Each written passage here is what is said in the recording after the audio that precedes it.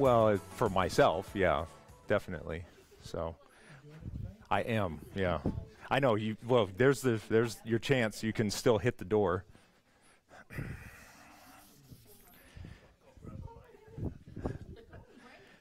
Josh there does appreciate the compliment on his handwriting because everybody said it looked like a girl. So anyway, we should probably get started. So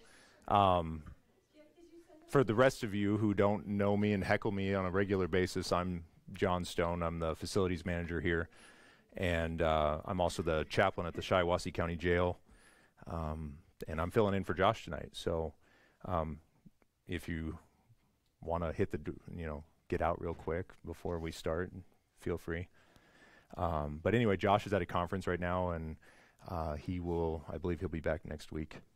So I wanted to start with any prayer requests that anybody might have. I always like to start growth communities that way. I feel it's important when we get together as the body of Christ that we do share those things. We pray for each other, pray with each other, and that way we also know what's going on in other people's lives, so we can lift each other up throughout the week. So, does anybody want to share? Yeah. My cousin is having surgery tomorrow. Okay. And she is very nervous about it. It's an elective surgery, but she's still very nervous about it. Okay. What's her name? Ruth. Ruth. Okay. All right. Yeah, there's plenty of reason to be nervous about surgeries. Absolutely. Anybody else? Yeah. Prayer for myself. I'm recovering from a 15-day stay in Genesis with COVID pneumonia. Oh, wow. Oxygen, not 24/7. Sure. I'm able to get off of it for periods of time, but just weakness in my legs, my extremities, trying to get back into the swing of things. So. Sure. And I apologize. I don't remember your name. Diane Chanowski. Diane. Okay. And I'm pretty bad with names as a general rule anyway, so. Okay. You're in good company. All right. We should all wear name tags. My mom's in Genesis right now, just But, recovering. okay. Same thing? No? Oh, okay. All right. What's her name? Linda. Linda. Yeah, I just exceeded my limit. So. I was going to say, why are you asking? You won't remember. That's for everybody else. Yeah. Yes. A friend of mine is in the hospital right now. He went into heart failure and saved him and put some stents in. But he's really messed up. He's slowly improving. Okay. And he doesn't really know the Lord either. Oh, okay. Even more important. I'll ask. What's his name? Bob. Okay. Yeah, this is going to be a very general prayer, let me tell you, because I can at this point I'm remembering the last two. You're right. I should just start. That's not a bad idea. One, I don't know how many of you are aware of Steve Adcock's condition. Steve has been coming here a long time, and he had a stroke right before Christmas in a crawl space on a job site, and he is recovering from that, but it was pretty severe. So I got an update yesterday, and he still can't speak, but he can kind of write and communicate. But that's a vast improvement over what it had been. I think earlier this last week he was only able to wiggle his toes. So so that's going to be a challenge for his family and obviously for him moving forward. So yeah. Anything else? Okay. All right. Well, let's pray, and then we'll move forward here. Father, I thank you for this evening. Thank you that we can gather here together and lift each other up in prayer. We can encourage each other in person and share the bond that we have through your word and through the Spirit. Pray that you would work through these situations that have been brought up, the different medical conditions, and most importantly for those who don't know you. We know that this life is a very fleeting and it's quick. And the most important thing is that we have a real and genuine relationship with you.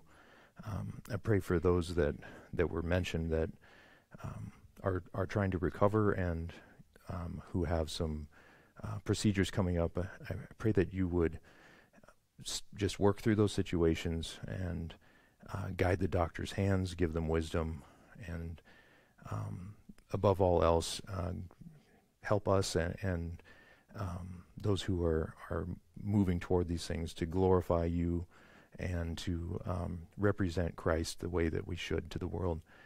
Be with us as we open your word tonight, and just give us clarity of thought and help us to understand rightly what you would have for us. We ask these things in Jesus' name. Amen. All right. So I was actually going to, I wanted to just give a little bit of an update. I think was it the last time I covered this? I don't know, but I had started as the chaplain at the Shiawassee County Jail, and it's almost been 1 year since I started with that ministry, and it's funny that I still feel more like a kid in the youth group than I do anything else really when it comes to the church, and for Kenny and Josh to recommend me for that was kind of a shock. And then beyond that, to actually become this titled person, right, at the jail, that people, they look at you and they don't expect it, because they expect an old guy with a beard. That's what they've come to expect.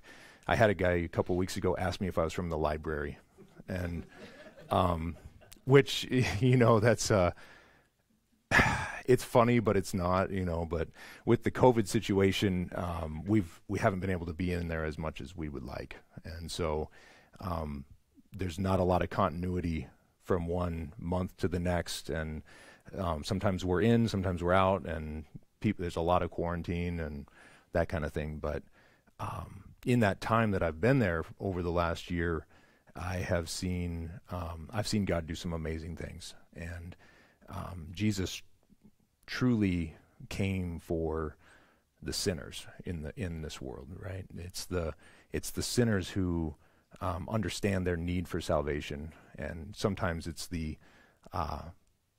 religious people, right? The people who, in our day and age, the ones who go to church who don't feel that need, and so it's really been a privilege to be there, and I really need to thank Kenny and Josh for that. I wish Kenny was here. I could put him on the spot, but he's not. So,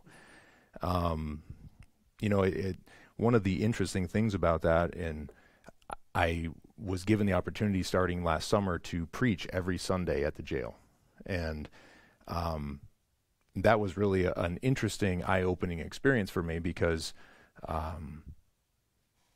had really never done that on a regular basis, and I had a lot of preconceived ideas about what I was going to go into, right?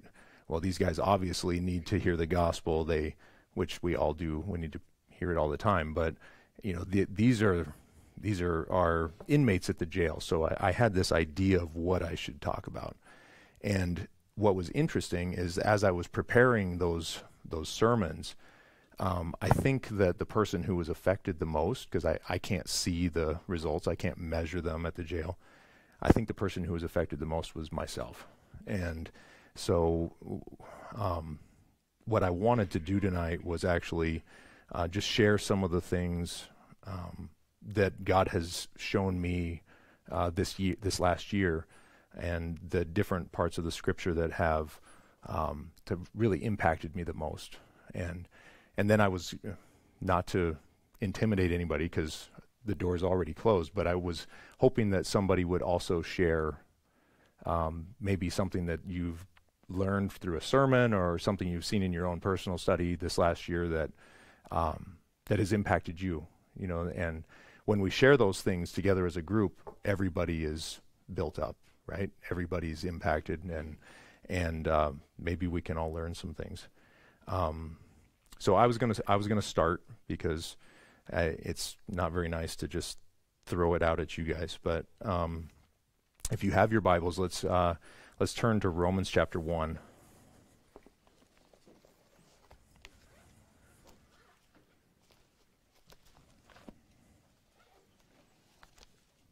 And if you know me, you know that I love the book of Romans. Josh, I think, was exaggerating a few weeks ago when he said that I was some kind of an expert on it, because I'm not. But I do love it, and I find that it's kind of a central, like a tie-in for a lot of the Bible. There's a lot that we can learn from it and apply all over the place. So when I started at the jail, the very first week, this was the passage that I chose, and it's Romans 1:18 down through 32. And in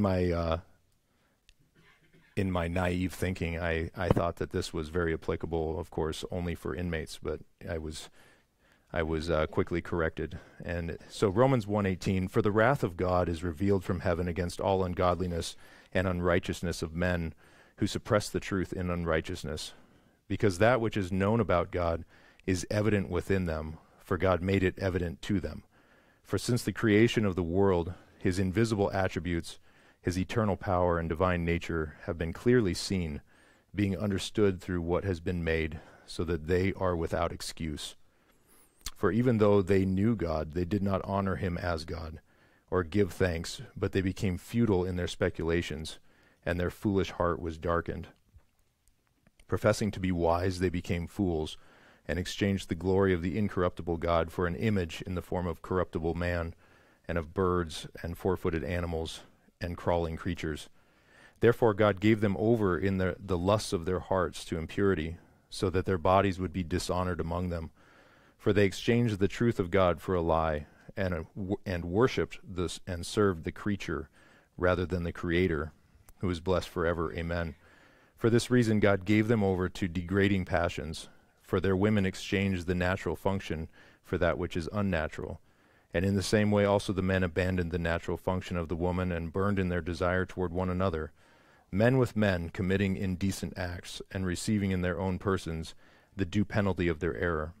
And just as they did not see fit to acknowledge God any longer, God gave them over to a depraved mind, to do those things which are not proper, being filled with all unrighteousness, wickedness, greed, evil, full of envy, murder, strife, deceit, malice. They are gossips, slanderers, haters of God, insolent, arrogant, boastful, inventors of evil, disobedient to parents, without understanding, untrustworthy, unloving, unmerciful.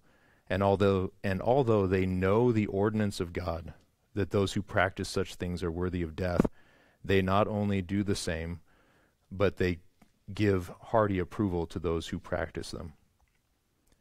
And I know that's a pretty bold and hard-hitting passage, but it's really a picture of the culture that we live in today. And the interesting thing here, at least for me, is when I started to look at it in the context of preaching it. I focused on just a couple of the places here. One being, even though they knew God, they did not honor him as God or give thanks. And when I started to really dwell on that, it struck me, because there I was thinking, well, this passage is it's pointing to the world, right? It's got to be people out there. It's people in the jail. There's no way that this could actually be something that I could be doing, right? Could it? So it really started to build a thought pattern in my mind. And then the other part that I focused on there was in verse 28. And just as they did not see fit to acknowledge God any longer, God gave them over to a depraved mind. And then the other part there, I'll find it here. In verse 25, they exchanged the truth of God for a lie and worshipped and served the creature rather than the Creator. And so when I really started to dig into this, it tied in a couple of other places for me. Turn back to Isaiah 65.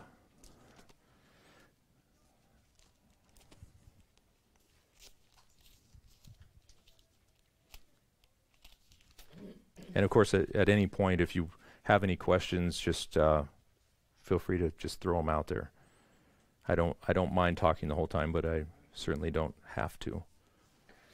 So just Isaiah 65, the first 3 verses, and this is God talking through the prophet Isaiah.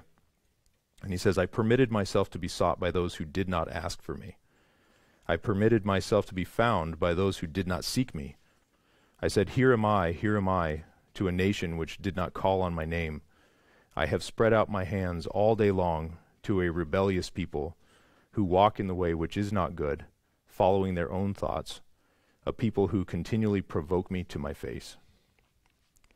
And so again, that's another place where it appears that God is talking to these sinful, unbelieving people.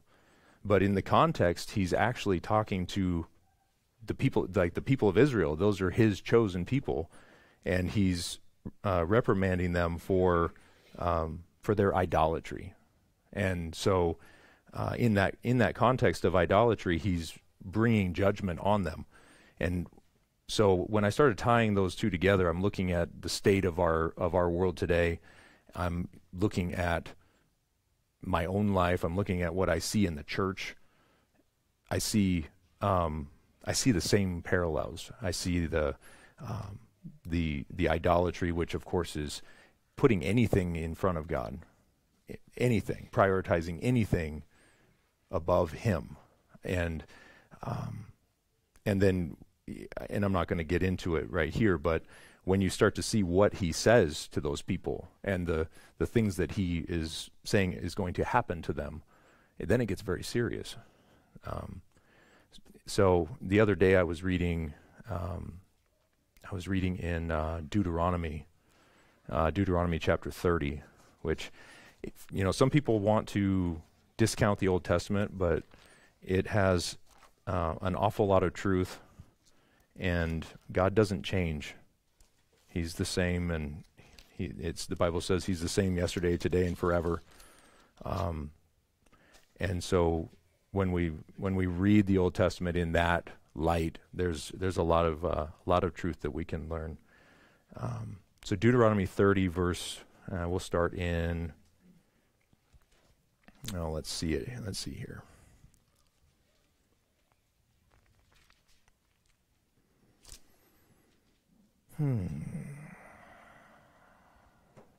Probably verse 8. And again, this is God speaking through Moses. And he says, and you shall again obey the Lord and observe all his commandments, which I command you today. Then the Lord your God will prosper you abundantly in all the work of your hand, in the offspring of your body, and in the offspring of your cattle, and in the produce of your ground. For the Lord will again rejoice over you for good, just as he rejoiced over your fathers. If you obey the Lord your God to keep his commandments and his statutes, which are written in this book of the law, if you turn to the Lord your God with all your heart and soul, for this commandment which I command you today is not too difficult for you, nor is it out of reach. It is not in heaven that you should say, who will go up to heaven for us to get it, for us and make us hear it, that we may observe it. Nor is it beyond the sea that you should say, who will cross the sea for us to get it for us and make us hear it, that we may observe it. But the word is very near you, in your mouth and in your heart, that you may observe it. See, I have set before you today life and prosperity, and death and adversity, in that I command you today to love the Lord your God, to walk in his ways, and to keep his commandments, and his statutes, and his judgments, that you may live and multiply, and that the Lord your God may bless you in the land where you are entering to possess it. But if your heart turns away, and you will not obey, but are drawn away and worship other gods and serve them, I declare to you today that you shall surely perish. You will not prolong your days in the land where you are crossing the Jordan to enter and possess it. I call heaven and earth to witness against you today that I have set before you life and death, the blessing and the curse. So choose life in order that you may live, you and your descendants. And it's an interesting, another interesting connection there between Deuteronomy and Romans. One of the main points of Romans is the concept of being obedient to the faith, right? Obedience to faith. And it's a strange saying, I guess, because we don't really think of faith and obedience as being the same thing, or it's, being obedient to faith. But he's saying right here, all the way back in Deuteronomy, when Moses is laying this out for the people of God,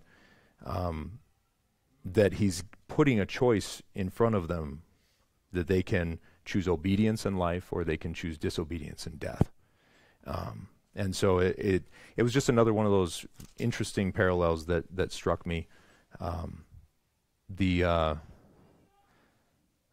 think probably the thing that has been really growing for me the most this year is when I find these different parallels, if you will, or the threads that I see where the Bible connects all the way through from beginning to end. And when I start seeing that continuity, it just comes alive. So I have some other things, but I wanted to just open it up and see if anybody has anything that really impacted them this year, or in the sermon series that we're in. Any particular scripture that you've been studying that may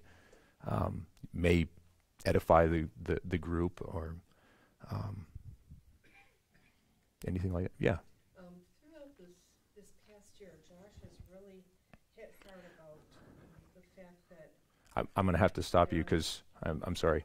You're going to have this. If it's something, I was gonna get away with it. if it's something quick, then I can repeat it. But this isn't going to be quick. So, but take your time. So Josh has been talking quite a bit this year about people that think they're going to heaven, but they're not really, they're not there yet. Mm-hmm. And it just was really resonating with me. And I know I had one foot in the world, and I just was reluctant to take that last step. And then when I got the COVID, I was down to where I thought, they were telling me I was going to die. And all I just imagined was being held in the arms of Jesus, just cradled by him until I could talk and get my thoughts together and stuff. And it just changed my life. I totally gave up any notion of needing to be in the world, to have a connection to my mom and my sister who aren't saved. I'm all in, and I've explained that to my mom as well. So I'm just on fire for Jesus. But it's been very impactful. It started with Josh, and then what happened in the hospital. So Right. It's been amazing. It is interesting how we, when we go through things like that, when we realize that we no longer have any control over our own situation, or perceived control, I should say. When we no longer have any perceived control over our situation, it pushes us closer to Jesus. And of course, he's been there the whole time, right? But that's what God really desires of us when things are going well. And in his sovereignty, it says that he can bring these trials and these tests, the testing, right? And the purpose of that is to conform you more to the image of Christ and draw you closer to him. In my effort to try and avoid those things, I hope that I'm doing it in a different way, but I don't think I'm going to avoid it. So It's been very humbling because I wouldn't have talked about this in the past. Now I'm an open book. I'll Sure. tell anybody any of it. Right. Because I just really feel that it's changed me in a very positive way. Right. Well, praise the Lord for that. That's awesome. Anybody else? No. Oh, wait. Jack hasn't. Wait, no, he has an itch. No, he's raising his hand. Okay. No, just to go off what you were talking about earlier about how the Bible kind of, intertwines and pulls itself together. In the beginning of that section you read in Deuteronomy 30, it sounds very reminiscent to the Gospel of John and Romans and Ephesians, where it talks about the Lord circumcising our heart Mm-hmm. and our descendants, so that we love the Lord God with all our heart and with all our soul, so that we may live. Right. That sounds like it could be from the New Testament. It does, doesn't it? It does. Right. Mm-hmm. It's interesting to see, Moses write these things that sound so similar to, what an apostle would write. Mm-hmm. And of course that speaks to the divine inspiration of all of it. Right. It's not just a collection of, some interesting history in the front and maybe some poems in the middle, and then some more history in the back. It's authored by the same spirit, right? Yeah. And that it brings up another interesting, that what you said there brings up another interesting thought, because at the end of Deuteronomy 30, right here in verse 20, he says, you and your descendants, by loving the Lord your God, by obeying his voice, and by holding fast to him, for this is your life and the length of your days, that you may live in the land which the Lord swore to your fathers, to Abraham, Isaac, and Jacob, to give them. And one of the things that I used to always think was, it was all about the land, right? I used to think that it was all about the land, when in fact the father of all believers is Abraham. It's not about the land. It was about the covenant that God made with Abraham, and that's the foundation for all of us. He told him that he would preserve him and his descendants. So we obviously, I don't think we have time tonight to get into the covenants, but any other things anybody wants to share before I jump back in? Nope. Okay. All right. One of the things that, for me, that's very interesting in the way it tied in. It actually ties in, but it's more of a hopeful, happy thing, right, for believers. And in Romans chapter 1, it talks about the things that God has revealed about himself through creation that people ignore. Well, as believers, we get to understand that. Oh, time to be done. No, I'm sorry. No. It does go fast, doesn't it? No, we get to understand that everything that exists is by God, and that and the very basis of that, Hebrews 11 says, is that first we have to believe that God is, then we can believe the rest. And so God has given us these things in order to remind us. And one of my favorites is Lamentations chapter 3. And I know that's one that, it's right after Jeremiah, right after Isaiah, and I know not a lot of people go to Lamentations very often. But Lamentations chapter 3, verse 22, and this is quoted quite often, but I think even in my own life, I've quoted this incorrectly, like out of context. And so Lamentations 3:22, the Lord's loving kindnesses, indeed never cease, for his compassions never fail. They are new every morning. Great is your faithfulness. The Lord is my portion, says my soul. Therefore I have hope in him. And there's a very common saying in Christian circles that God's mercies are new every morning. And it's one of those things that I think that we can take out of context sometimes, because what it's actually saying is that his faithfulness is as sure as the rising of the sun every morning. And which, of course, is tied in with his mercy.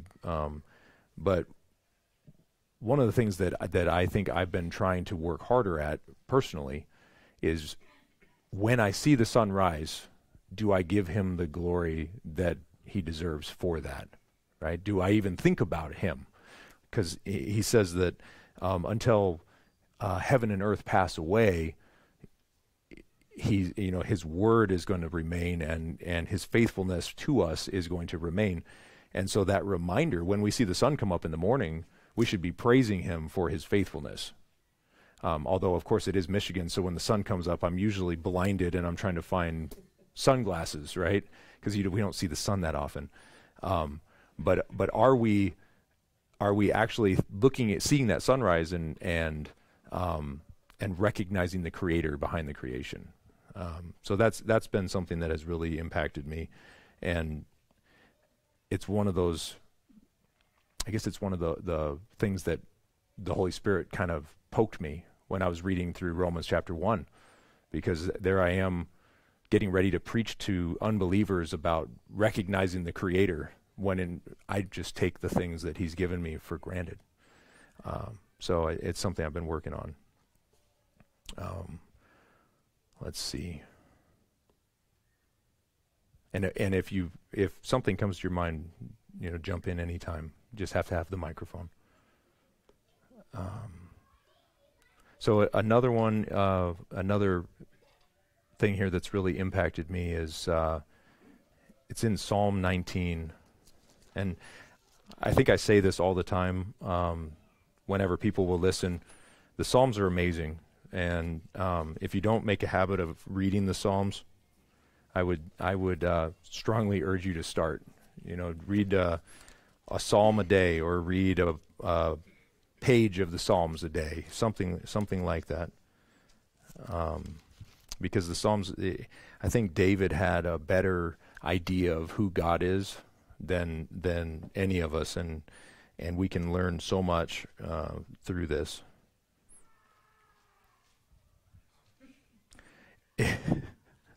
Not sure what just happened out there. It didn't sound good. And again, this is along the same lines. Psalm 19:1, the heavens are telling of the glory of God, and their expanse is declaring the work of his hands. Day to day pour forth speech, and night to night reveals knowledge. There is no speech, nor are there words. Their voice is not heard. Their line has gone out through all the earth, and their utterances to the end of the world. In them he has placed a tent for the sun, which is as a bridegroom coming out of his chamber. It rejoices as a strong man to run his course. Its rising is from one end of the heavens, and its circuit to the other end of them. And there is nothing hidden from its heat. The law of the Lord is perfect, restoring the soul. The testimony of the Lord is sure, making wise the simple. The precepts of the Lord are right, rejoicing the heart. The commandment of the Lord is pure, enlightening the eyes. The fear of the Lord is clean, enduring forever. The judgments of the Lord are true. They are righteous altogether. They are more desirable than gold, yes, than much fine gold. Sweeter also than honey, and the drippings of the honeycomb. Moreover, by them your servant is warned. In keeping them there is great reward. Who can discern his errors? Acquit me of hidden faults. Also keep back your servant from presumptuous sins. Let them not rule over me. Then I will be blameless, and I shall be acquitted of great transgression. Let the words of my mouth and the meditation of my heart be acceptable in your sight, O Lord, my rock and my redeemer. And, he starts out talking about creation here and how creation is telling of God. And then he goes from there to the word of the Lord and how that is guiding him, and it makes the simple wise, right? The part that we read there in Romans chapter 1 is talking about how people who profess to be wise are not, right? The wisdom that they have is not of the things of the Lord, and so therefore they are not actually wise. It's not the things that are important. But here, the word of the Lord is the thing that is making people wise. It's telling them, it's guiding them in the way they should go, and it is it's helping to form us into something that is acceptable to God. And so it's just another one of my favorite Psalms that I've just lived in it in the last year. So anyway, I'm just going to keep going here unless somebody has another thought to jump in with.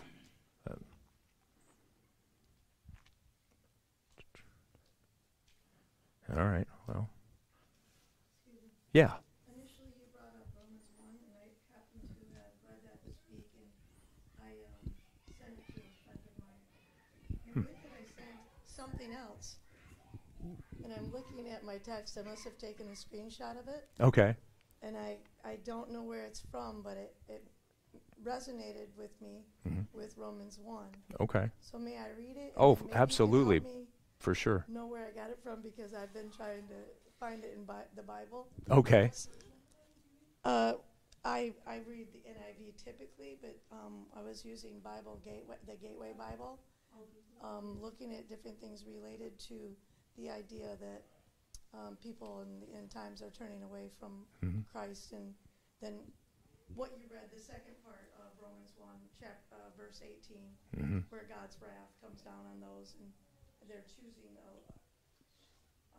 I use the word abomination Sure. to the Lord, but there's another way of saying it. But here's what I found, and I don't know where it came from. Okay. I've read it many times. I've been going to church for 55 years. Okay.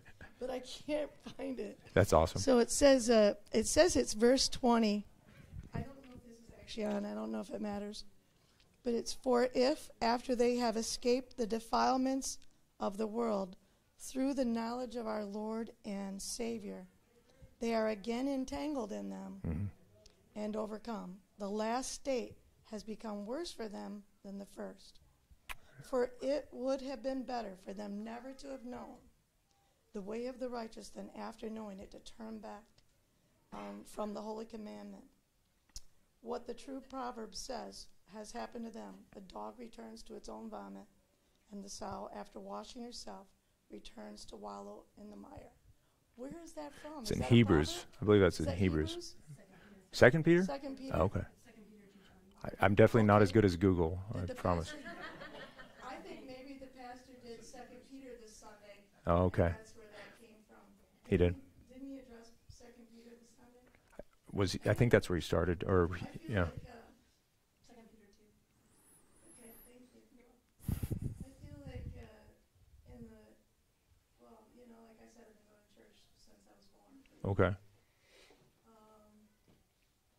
But pastor's been talking a lot about what you said. What's your name? Diane. I remembered that one. Got it. People will profess Christ or have knowledge, but deny the power therein. You know, that verse that we all learned in Awana when we were 10.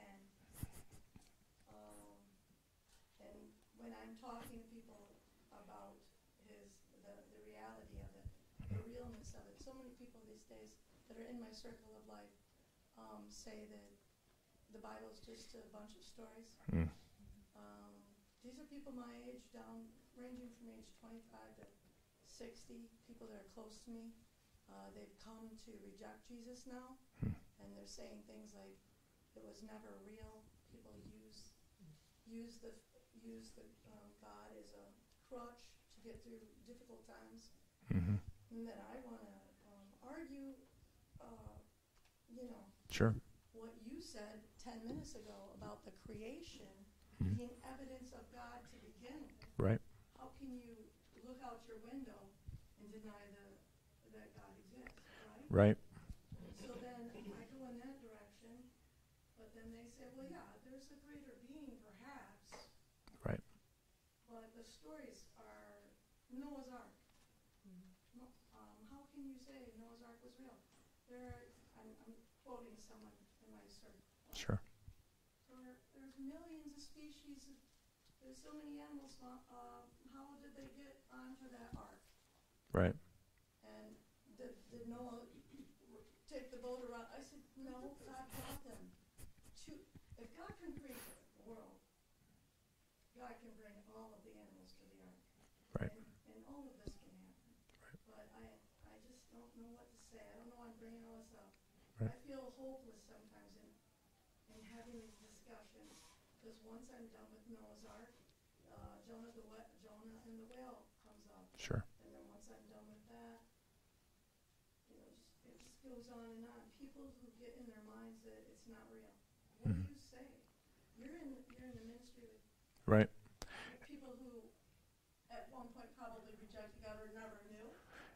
Yeah, believe it or not, it's surprising the number that never knew. Yeah. And I grew up in the church People also. who knew, I'm Right. thinking, Sure. in my world, Right. who knew of, who've Mhm. been in church, who now are saying enough. Enough Right. phoniness, enough fake. Right. What do you say to them? Because that's the most tragic. And if that Second Peter chapter 2 that I just read, that's proof even, because Right. it's coming true. People are turning to their own ways. They're becoming. It's a tough one because you don't give up on them, right? You don't give up on them. You can certainly pray for them. You don't beat them over the head with the word every opportunity you get, but you pray for them, you love them, because that is the picture of Christ, right? So, yeah. So when Christ came to this earth, he was here as a, and I'm stealing from someone else, but the manifestation of the love of God for people to see, right? What better way for us to be able to understand God than to have him standing in front of us and loving us, even though, like the Bible says, we were enemies of his, and then dying for us while we were still enemies of his. And so the Bible calls us, God has called us to emulate Christ in that. And so it's interesting how these things tie together. When people, like the people you're talking about, look at Christians, do they see people who are trying to emulate Christ? Are they seeing somebody who looks no different than anybody else in the world? And I think part of what made this stand out to me so clearly was sometimes it is hard to tell the difference, because the people in the church, and I'm just gesturing this way, it doesn't mean this church, but in the church in general, they have the same idols as the people outside the church, right? Okay. Well, I'm glad we're on the same page with that then. But we don't look any different. Did Right. you say that? I think he's said it a few times. But that's the what is the number one criticism of a Christian? Judgmental. You're a hypocrite. You're a hypocrite, right? And the problem, and I think the dividing line between a hypocritical Christian and a genuine Christian, right, who's living it out like Christ, in the best we can, is that the hypocritical one makes excuses for their behavior, right? That they're, we're just human and this and that. Whereas the on the other side of the page, they own it and they understand that they failed and they ask for forgiveness and they strive every day to become more and more like Christ. Yes, I had a woman in my life about a decade ago who said that God used in the Bible, God used the worst to be the greatest for him. And I always go back to David when I'm sharing certain stories with people about how he murdered his friend so that he could have relations with a beautiful woman that wasn't his. Right. And then, well, we all know the rest of that. Yeah. So it is true. And to strive to be Jesus, like Jesus, is a challenge. Mm-hmm.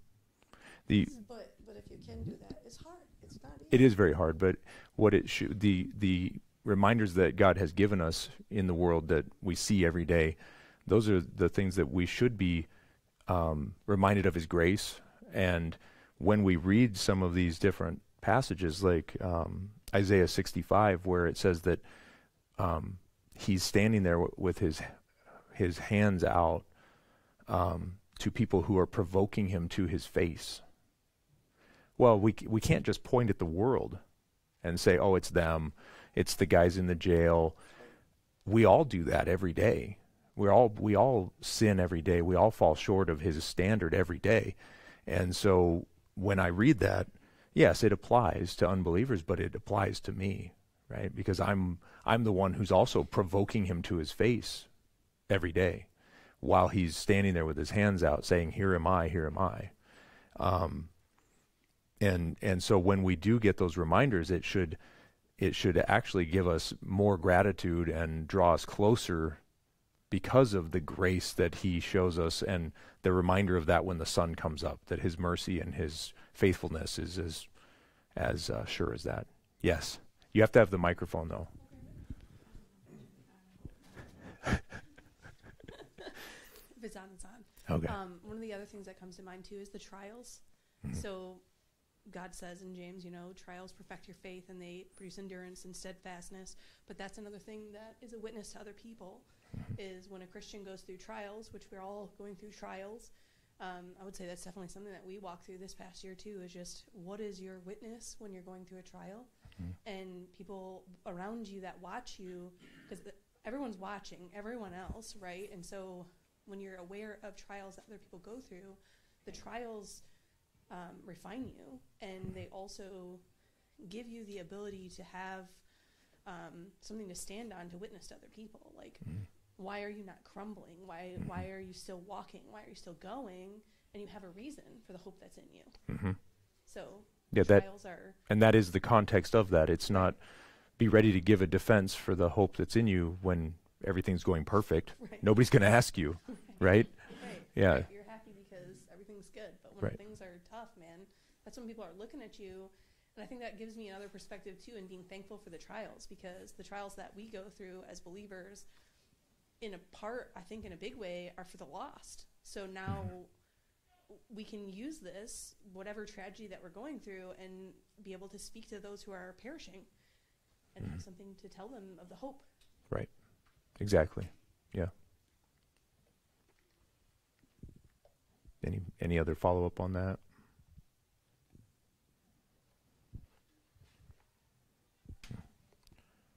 Well, okay, so I'll just move on to the next thing here that I'm trying to decide between two here. Let's go to Psalm 130. It's another psalm that I've been living in.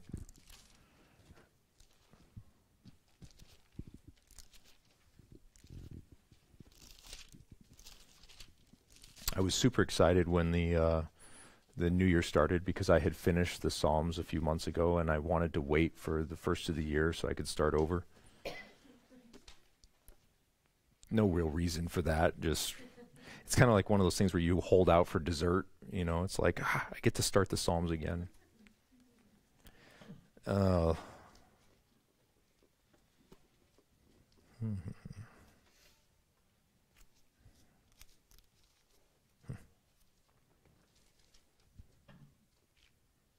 Psalm 130, out of the depths I have cried to you, O Lord.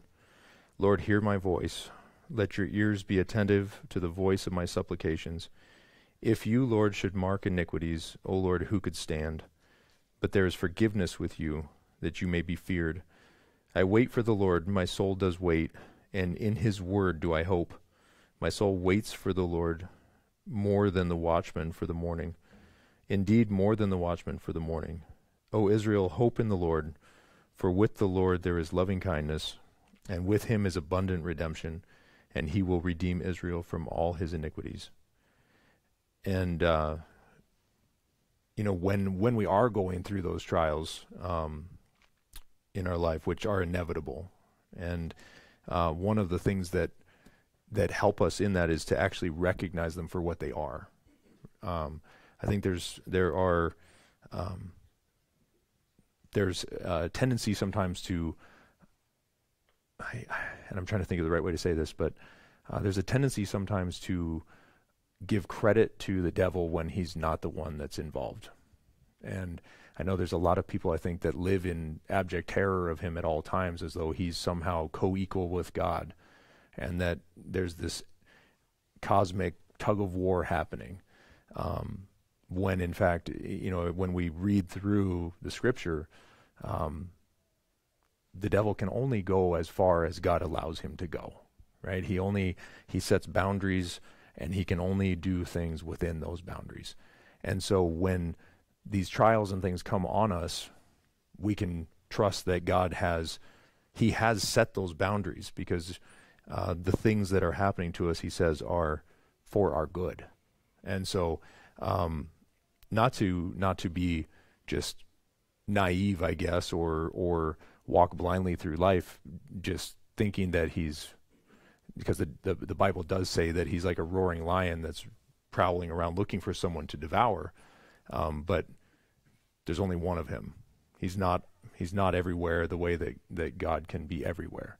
And so to be able to put your faith and trust in the Lord, and knowing that whatever it is that we're going through, he's in complete control of it. And but even in that, to be able to cry out to him, and because he's like a father, that's why we call him Father, and he does care for us and love us like a father. So he wants to hear these things from us, and he does care, and he does intervene and work on our behalf. So just another one of my little go-to spots here. I do have a couple more. If anybody wants to jump in, go ahead.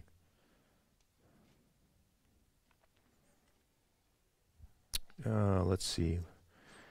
And this is a little bit. Oh, I'm sorry. Yeah, go ahead. No, you're fine. Go ahead. Yeah.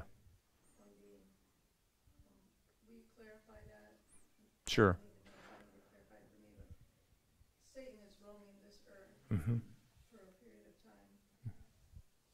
Right. But he's a created being, right? One created being. He's a singular being. So he is a spirit, but he's... So elaborate on that. Say that one more time, I'm sorry. Evil everywhere in this world. Right? So he's not in just one place, right? Well, he's in one place, yeah. He's in one place. The evil that we I think that we may attribute to him, and this is something that it might just be me that has come up with this. A lot of that evil that we attribute to him is coming from ourselves, right? Because what does the Bible say about us? It says that our heart is deceitfully wicked, right, and full of all kinds of evil. Even we can even try and deceive ourselves as believers, and We have free will, and that's where our evil comes from as well. well, it's our fallen nature, right? Ever since Adam and Eve fell, that's been the world we live in. God cursed the world and all of creation when they sinned, and so that's the results that we see. And so I think it's kind of a, there's that old saying, the devil made me do it. Well, he probably didn't. You probably just wanted to. I'm not pointing that at you. Yeah. Yeah. So that's the way I look at it. Especially, and I think I mentioned this last time I was in here, we should never be surprised by the world and the things that happen, because when people are unregenerate, or they're still blinded by the devil, they're still slaves of sin, they're going to act in their nature, right? They don't have a new heart that has been given to them by God. They don't have the Holy Spirit within them guiding them, and so they're just doing what they do. Well, I have one more question then. Yeah. So I agree that Satan is one being. I'm not disputing anything. No, it's okay. Kind of just getting you to clarify. Sure. Not just for me, Okay. because I have thoughts and people might be listening. who might They probably have the same thoughts, so it's fine. Remember that series that was popular a long time ago? I know where you're going. Yeah. The Left Behind series, or Thank you. yeah, And the demons. yeah, I mean, a lot of people that I know haven't read it. sure. How much of that is real that Oh, absolutely. How they had different territories, and there was the bigger ones and the littler ones, and sure. Oh, I read it when it came out when I was maybe. You're pretty close. Now I am older than I look. Just putting that out there. Yeah, I think I was like 40. Okay, for those that don't, yeah, I should just put it out there as like a quiz just to see what I get. But there's some people that know, so I'll be 40 this year. So, oh, now, oh, okay, I gave it away. Yeah, thank you. Right, so it horrified me when I was a kid because I didn't understand it. It made me think that there are demons, even though Satan's one being, Mm-hmm. he has an army of demons. Yeah. What do you think about that? What verses in the Bible would support that or dispute that? That's a good question. Yeah, they're all, so the fallen angels, I think it's going to be in Isaiah or Jeremiah, I think, where he's talking about seeing Satan fall from heaven. So there was a rebellion in heaven, and basically God kicked him out, right? So Satan wanted to be Lucifer, which is his real name, I guess. He wanted to be like God, and he thought he could be. And He probably still thinks he can. Maybe he's that crazy, right? He has to be, or else he would have given up and repented a long time ago, right? You would think. Yeah. Anyway, so he led the rebellion, thought that he was going to rival God, and God gave him the boot, and he threw him down here to cause all kinds of trouble. And underneath of him, he does have some kind of a structured group of other beings that he commands, and they do what he wants them to do. There are some places there. I think it's in. I was just talking about it with somebody last night. I don't have a photographic memory like Josh does, so I don't just magically turn to the spot. I take parts of passages I remember to find Right. them. Yeah, and so we were talking about it last night. There is a certain power. There's a power struggle, not between God and Satan. No. It's below. There's a level below there because there's a verse about how Michael the archangel disputed with Satan over the body of Moses, which that adds a whole bunch of questions just in itself. But and Michael refused to basically cast judgment on Satan, and instead said, "The Lord rebuke you," which is after the pattern of Jesus because he was quoting scripture to him. And so, but there was an actual struggle going on. Now, do we see that? No. We can see examples of it through the Gospels. Jesus casting demons out of people being possessed. Do I believe that there's demon-possessed men in the jail? Absolutely. For sure. Do you believe that there's, as if in the Left Behind series, Mm-hmm. the impression was there are demons or fallen angels manipulating World governments and different things like that. I think there may be some actual biblical truth to that, because it seems like there are some territory and that kind of thing where they can control it. It's not something that I would lose sleep over. Yeah, I'm not. Yeah. I hadn't thought about it. Until Sure. You said Satan was one being, and I thought, Yeah. he's just one being. He's just one, but But then that Left Behind gave me this vision of these demons, right. manipulating aspects of events in the world. Mm-hmm. I think that there's Cause. truth to that. I think we see the results of that kind of thing because there's an agenda, right? Like God has His perfect will and He's carrying it out, but there is an agenda that we can kind of watch where things are coordinated against that, and then we do see examples of men or women that are demon possessed. You know, there's one in my jail right now that I'm pretty sure. You know, it's not like we have screaming fights through the bars or anything like that, but you know, he sits with a blanket over his head and rocks about 20 hours a day. You know, and I went in this morning and tried to talk to him, and nothing. And so, you know, when we see that sometimes I think we can go too far. And I think Josh did a series last year on mental illness versus demon possession, right? We can get in the ditch by going too far, and if we go beyond what it says, then we end up with the Left Behind series. Right. I may have just said that out loud. On the lighter side of it, the story I told you about my wife's uncle, Right. where he's getting close to death. His wife just died, and he's having conversations with her. She's telling him about heaven and how great it is and how much she's enjoying it, and seeing other relatives and all this stuff. And while he's telling me this, I asked him, I go, where's Jesus in all this? Oh, he's not there. So he's not talking to his wife, he's talking to a demon. Mhm.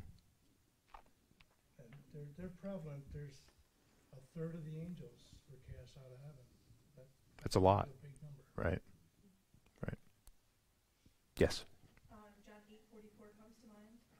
Also, in talking about like not blaming the devil, but also you know where Satan's demon is now and all of that kind of stuff. Mhm. So John 8:44 says, "You are of your father the devil. You want to do the desires of your father. He was a murderer from the beginning and does not stand in the truth because there is no truth in him.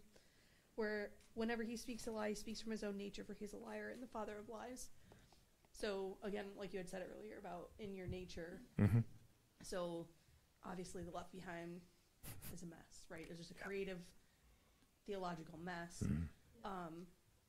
But it does cast a lot of doubt, which is how those things are very dangerous and it's very confusing. I remember thinking as I finished the 8th book and then I didn't read the last 4. Good thing I was trying. Right. Read the scripture instead. Right. Right. Thankfully, they kind of faded off. Yeah, we still get them donated to the jail. Oh, of course. I think Yeah. that's the point. It's confusion, and that he's the father of confusion. Mm-hmm. And hence the chaotic world we live in today. Right, but I think in answering that, like demon possession and all of that, it's easy to understand it a little bit in when you're, so the two natures being, you know, a renewed nature, meaning that you have the ability to follow after God and obey his will, Mm-hmm. or you're of your father, the devil, which is your fallen nature, which is where you come in after Adam. Right. So from birth, you have this nature that has the ability to obey the devil, and your lusts and your desires are that of his. Right. You know, but they come out of you, right? Mhm. There's, like you said, your heart, like that's your desire to do those things. Mm-hmm. But And as Christians, we actually have the ability to do the right thing, right? We aren't just slaves to unrighteousness. I feel that this is the truth. I wake up and I have the desire to do the right thing. Sure. It's Absolutely. not always what- It doesn't always work out. And I was just going to turn there, but you beat me to it. So, Romans 7. yeah, Romans 7, where he says, the things that I want to do, I do not do. And Battle with that every day. yeah, and one of the interesting historical contexts that I learned about that passage was at the end of that he says, "Oh, wretched man that I am," right? He's just lamenting how he just can't do what the Spirit is leading him to do. And he says, if I could just put down this body of death. And in that context there, you know, I think, and I might get the exact place wrong, but in that, whatever culture it was that he was writing, I think in Rome, for a citizen, there wasn't a death penalty. But if you killed somebody, they would tie the dead body to you, and you had to carry it with you until it rotted off. And so he was speaking to them in something they would understand, right? Oh, if I could just put down this body of sin. So he's likening it to being somebody who's being forced to carry around a dead body on their back. And he just wants to put it down. And so, and that's the way we should feel about our sin, right? And that struggle that we sense every single day, as we are, like Isaiah 65 says, as we're provoking God to his face. And Sometimes sin's not that big of a deal to us. Sometimes, I mean, we just brush it off like that. We justify it. right, exactly. We find ways to justify it, to make ourselves feel better, or just to brush it under the rug. And but what we have to consider and remember is that when he says that we're doing it to his face, we're literally doing it as though we're standing in front of him, because we are. And that's another perspective that I had gained through something this year. And when I started taking that approach of, I'm literally in front of God, and am I going to do this right in front of him? Like poking him with a stick, basically like provoking him to his face. I think about like my younger son tormenting his older sister, and he keeps poking at her and poking at her and poking at her and chasing her around, poking at her until she crushes him, right? Inevitably. But that's kind of the same thing that we do. We haven't put down that body of death, and so we're just provoking God to his face. And so thank Jesus for what he did for us, right? But that's, for a Christian, that's where the Holy Spirit comes in. Mm-hmm. Because you sin, you brush it off, there's nothing. It keeps coming back to you. Right. It might be a week later or something, but it comes back to you. Mm-hmm. If you're truly a Christian, I think that's where Josh keeps saying, "Are you really saved?" Right. Type of thing. Yeah. Well, it's an important question, right? There's nobody that's going to get into heaven based on just first of all like a agreement with what the Bible says, right? Oh yeah, I read that. That sounds great, right? That doesn't work. And Jesus says, if you love me, you will do what I say. And so, and obviously we can't get there on our own. We can only get there by the righteousness of Christ. But it's still that struggle. We will continue to deal with it till the day we go into glory, right? So, We only want to do part of what he says. what's that? We only want to do part of what he says. All of it's tough. Right. Exactly. And that was, that is interesting that I like to go to the words of Jesus, right, because he doesn't ever pull any punches, and he just gives you the truth, and it's usually painful. Sure. Right. For sure.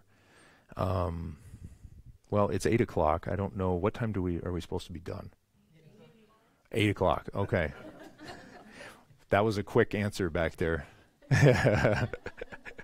All right. Well, I guess if nobody has anything else that you want to add real quick, otherwise we'll pray and then we'll be done.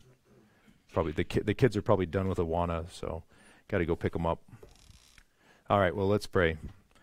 Father, I thank you for this evening. Thank you that we can gather together and freely discuss your word. I pray that we would always be willing to speak into each other's lives and come alongside to support each other and ask each other how we truly are doing, and find ways that we can love and exhort each other as we all go down this road, trying to follow you the best we can.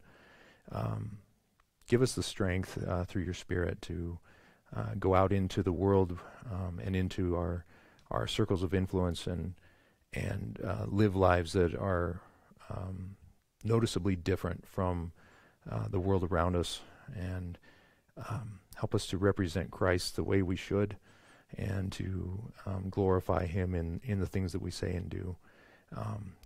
Please be with us as we head home tonight. Keep us safe, and bring us all back here again on Sunday.